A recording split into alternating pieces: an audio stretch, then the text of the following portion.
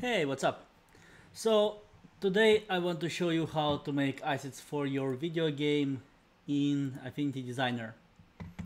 So here I have a video game where you can run around and pick up gold and run away from the ghosts.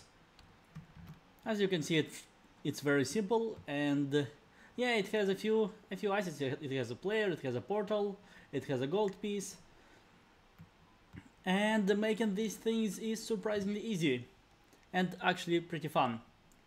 So let's open my Affinity Designer over here. So this is the asset I will show you how to make, inspired by the game Among Us. And also this is a bunch of assets that I have made for my other games. So as you can see, with this app, with Affinity Designer, you can just create a bunch of pretty cool looking assets, and in a moment you will see how fast and easy it is to do. So yeah, without further ado, let's just create a new document. I'm going to select the resolution of 1920 by 1080 and make sure that document units are set to pixels. That way it's more convenient to do everything. Click create. We have a new document. So this is Affinity Designer, and the idea of it is that it's kind of like Adobe Illustrator, but it's more fun, more simple, and more easy to use. So it's a vector program. It allows you to create and combine simple shapes to create more interesting shapes out of them. Just to make sure that you know the difference between the vector art and the pixel art. So if you take any image made out of pixels, just a regular JPEG or PNG or whatever, this is just like this, the green one is not a vector image, it's just a image I've downloaded from Google search. So I just found an image, and if you zoom into it, you will see that it's made out of pixels, and it's just an array of pixels that have different colors. That's what you usually do in Photoshop and stuff like that. But vectors are different. Vector images, you can zoom into them as much as you want, and they will stay infinitely sharp. That's because vectors are made not out. Vector art is not made out of pixels. It's made out of paths, so-called. So if you look at the shape, this little guy made out of different shapes. There is the shape for the light. There is the shape for his body, etc., etc. And each of these shapes is a path.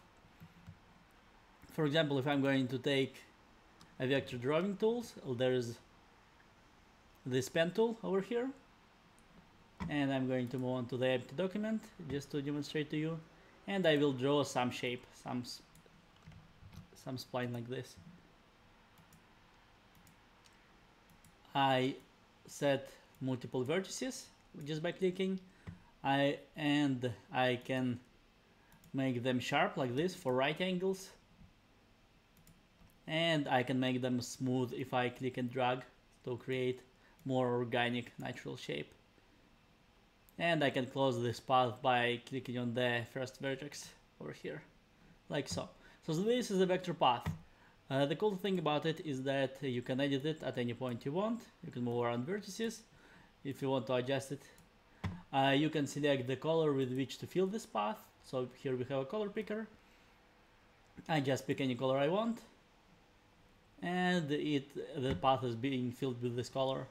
And you notice these two circles. This circle represents the fill color, and if you click on this one, it will represent the color of the stroke. So if I pick the color for the stroke, and then I go to the stroke tab and actually enable it, I can create an outline around this path. And I can change the width of the stroke. I can change the type of the stroke. For example, I can make it a dashed line. I can change the types of dashes, etc.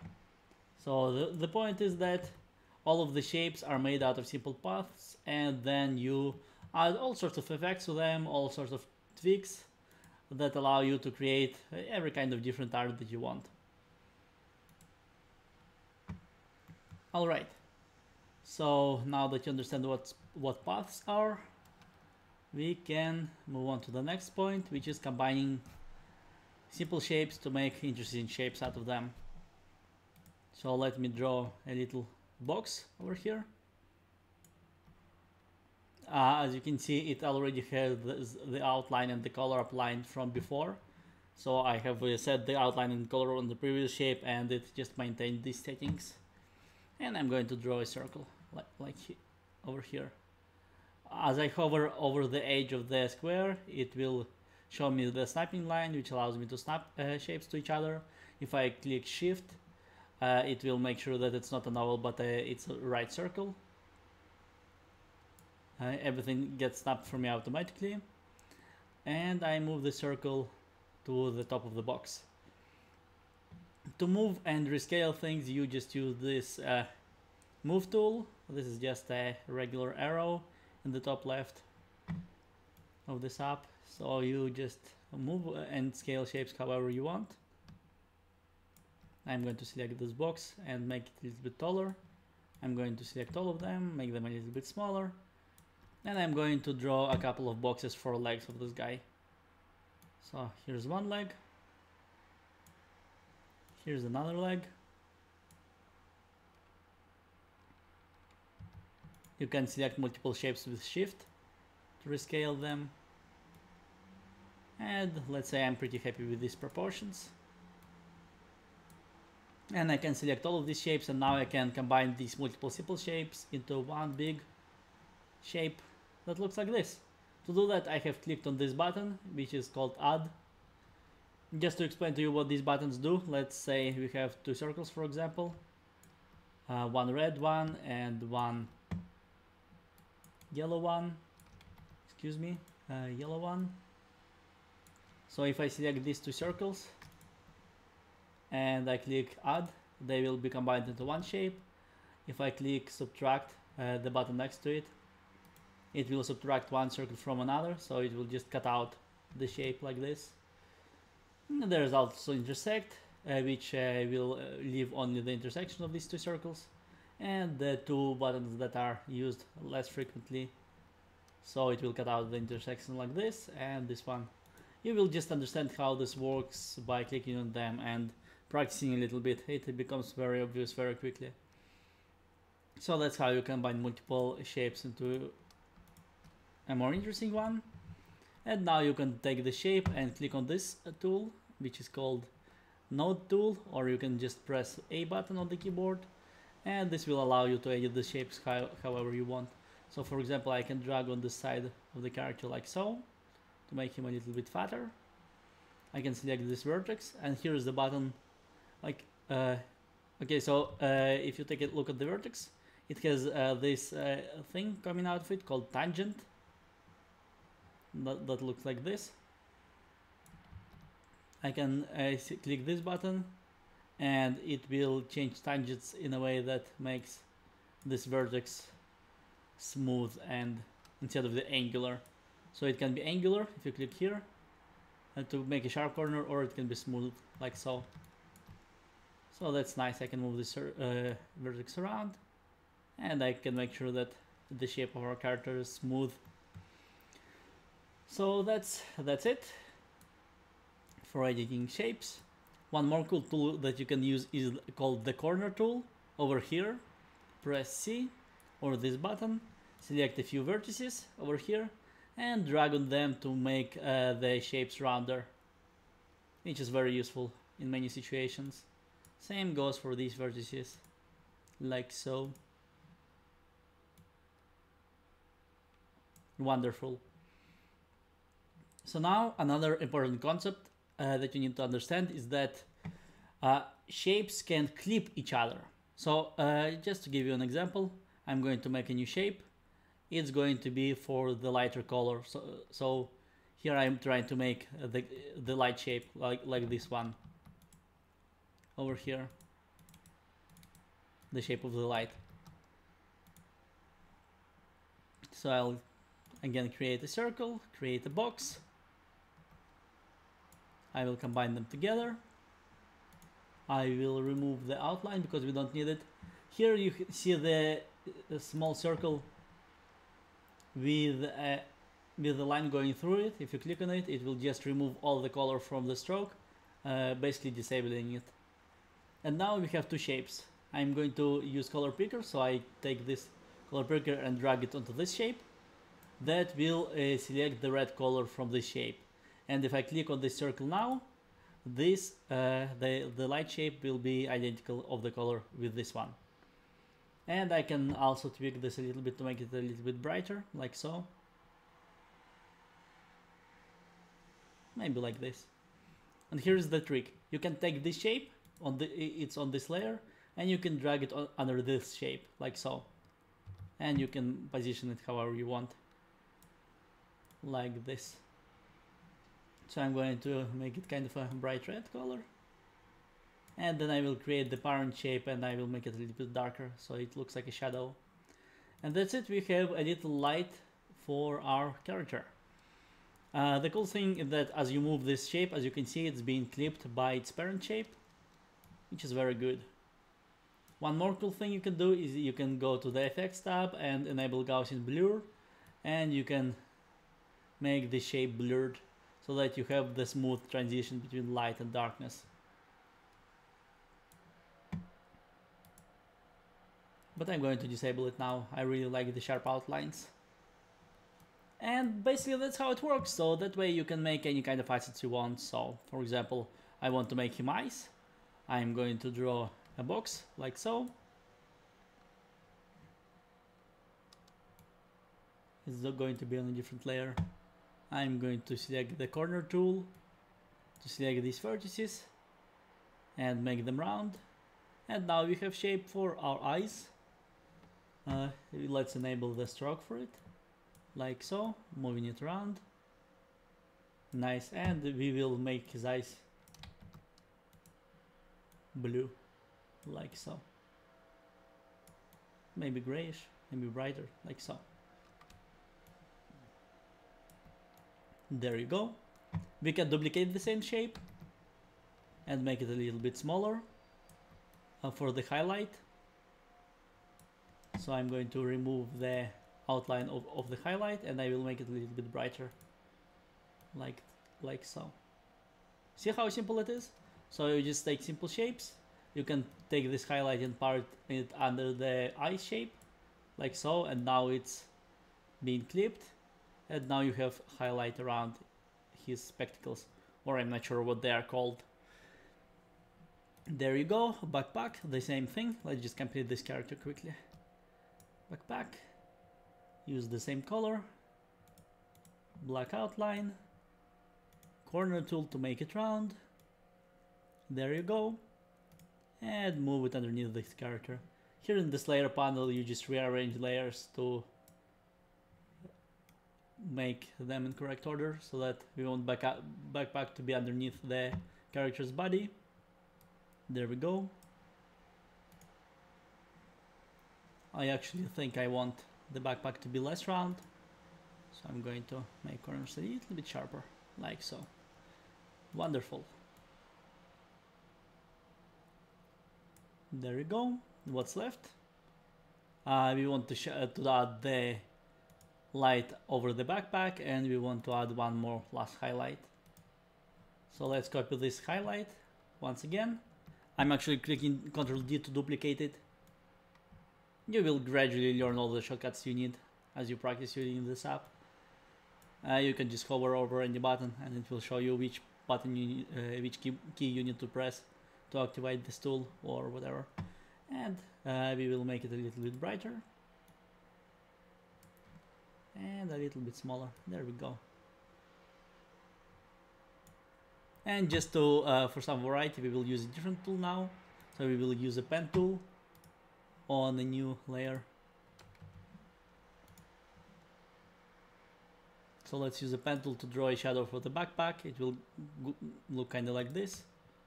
You can click Shift to make lines vertical or horizontal. So I'm just going to draw a shape like this one. Then I'm going to click and drag to make a round, roundish shape for this vertex and close this path like so.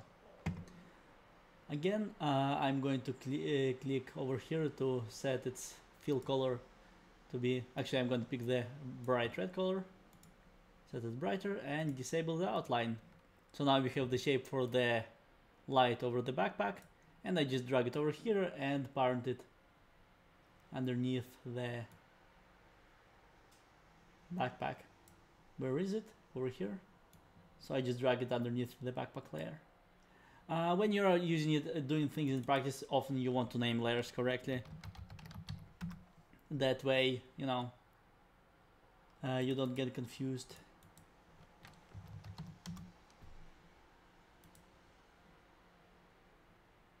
Nice. So that's in color. Wonderful. So that's our character. Look at that. That was pretty fast and simple, wasn't it? And just like you have done this one, you can, I'm going to tell you to practice picking colors and creating a background and shadow underneath the character. Actually, you know what, let's make it together. As long as I'm making this video, let's select all of the layers we have made together and press Ctrl G to group them into one group. Call it character.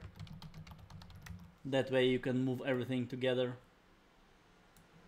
And underneath it we will create a rectangle for a background. Like so. We can make it grayish color. Actually, I'm just gonna pick the color from here to make sure it looks alright.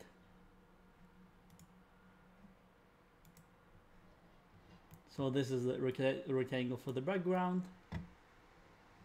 And let's make another one for the floor. Make it a bit brighter.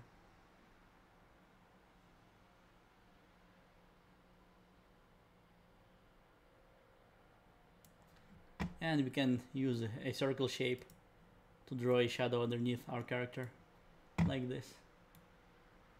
And here we will want to use a Gaussian blur effect to make it a little bit blurrier. There we go. One more cool tool that you might want to know about is gradient tool. So I'm going to click the sky above the character, this rectangle, and click on the gradient tool. It's over here. It's actually called fill tool. And I can just draw a gradient from the center to the edge of the screen. And as you can see, it creates a gradient that looks like this. I'm going to change its type to radial. And now it will be like a light behind the player. And I will make the colors a little bit more subtle. So over here, I can edit the gradient, how it looks like. I will pick this color and make it just a little bit darker, maybe like this. So it's just a subtle, nice gradient that looks like light around the character, like so. And it actually makes sense for the ground to be darker than the sky. So I'm going to make it a little bit darker, like this. Darker ground, and shadow will be even darker. There you go, I like it. So that's it, that's our result, that's our character.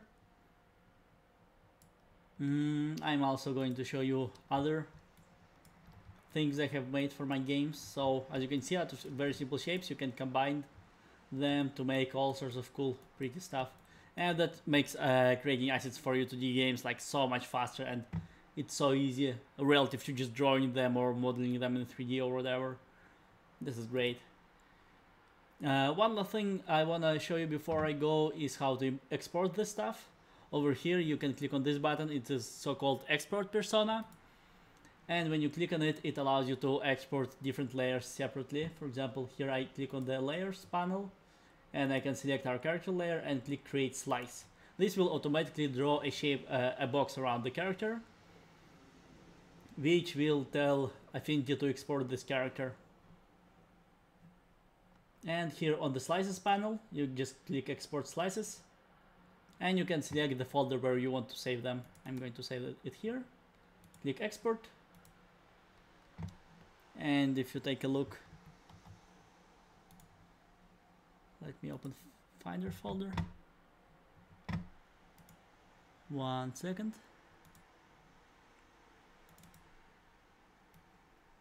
There we go. Here's my projects folder.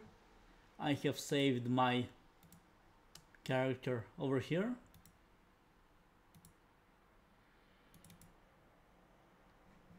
And you can see that it is saved as an image. It's already transparent. It's just great. And that's it. That's all you need to make an asset for a game. Now you can just create a new scene. Drag this character onto your editor, like so. It will get imported. And now in my assets folder, I have the character.